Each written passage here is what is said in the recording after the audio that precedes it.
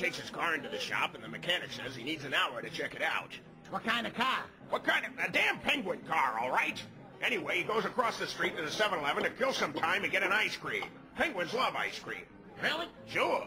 But because he's got no hands, the poor little guy gets the ice cream all over his beak. It's going somewhere. So he goes back to the mechanic. The guy tells him, looks like you blew a seal. The Penguin tells him, no, that's just a little ice cream.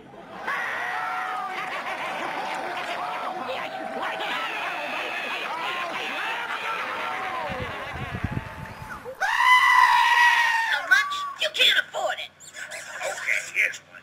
This guy wins the lotto. Which guy? Would you please? Go. Guy wins the lotto, calls his wife, says, I won the lotto, 60 million, pack your things. Wife says, what do I pack? Winter clothes, summer clothes? Guy says, I don't care, just be out of the house by the time I get home.